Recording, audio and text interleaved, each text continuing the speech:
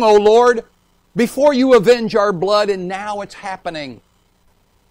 And instead of asking how long, they're saying hallelujah. In verse 21, what are the means by which God destroys her? A mighty angel, we've seen that before. There's several of them. A stone. And by the way, Daniel chapter 2 says a stone that was cut out of the mountain without human hands hit the image that Nebuchadnezzar was dreaming about, and it all came down in dust.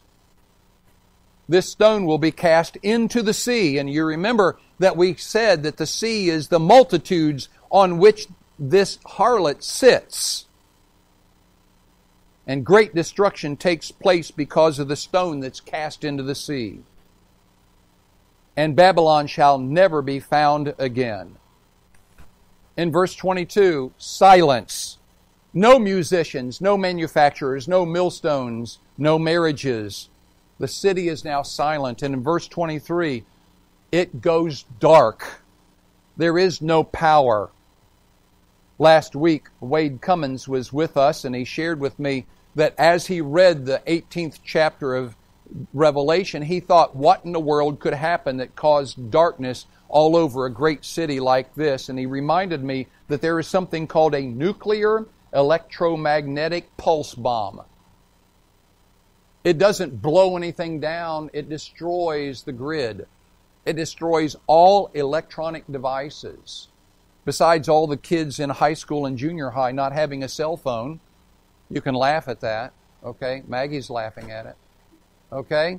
All right, besides that, all of our information and means of transmitting information back and forth are all destroyed. It can happen in a heartbeat, can it?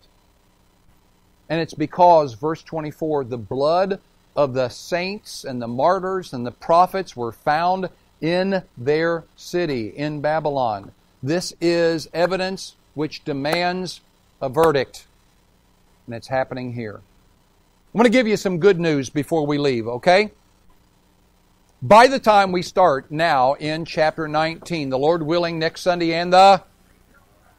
we're going to see some good news. We're going to see some good news. Listen to this. By contrast, contrasting New Jerusalem with Babylon, let me give you the good news. The New Jerusalem needs no lamps because the glory of God illuminates it. Everybody say hallelujah.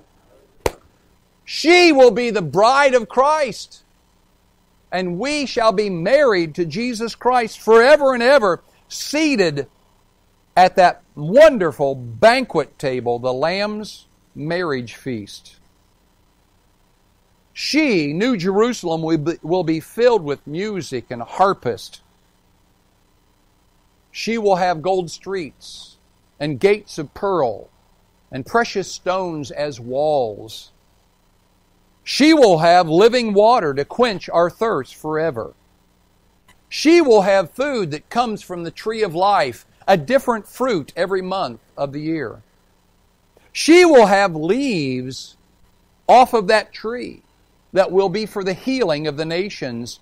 She will have on a throne the Creator. We will not worship creation. We'll worship the Creator. And instead of weeping and woes, we will be worshiping. We will have the real Christ, not the Antichrist. Folks, stay with me until we finish this marvelous book, because it ends on a good note. Are you with Him? If He were to call you home today, do you know your home is there in that New Jerusalem called heaven? I want you to bow your hearts and your heads with me. We're going to sing a fun little chorus, I think. It's a nice little song.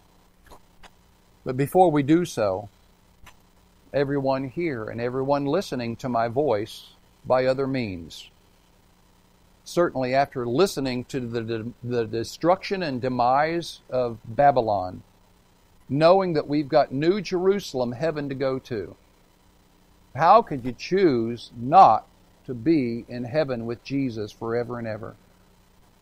So please make sure that you've invited Him into your heart.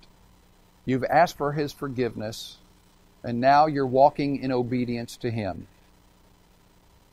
If there's other decisions among folks here in the congregation that the Lord is moving you to make, then we invite you to make those today. To follow the Lord in believer's baptism or to join our congregation. So the invitation is extended to us all. Lord, help us as we seek to be obedient to the Lord Jesus. He doesn't necessarily want your church attendance, your good behavior. He wants all of you. And that's surrender to Him. And now, Lord, as we close our service, that without you, we really could do nothing. And we sing this as a dedication prayer. As we close our service, bless our hearts in obedience in Jesus' name.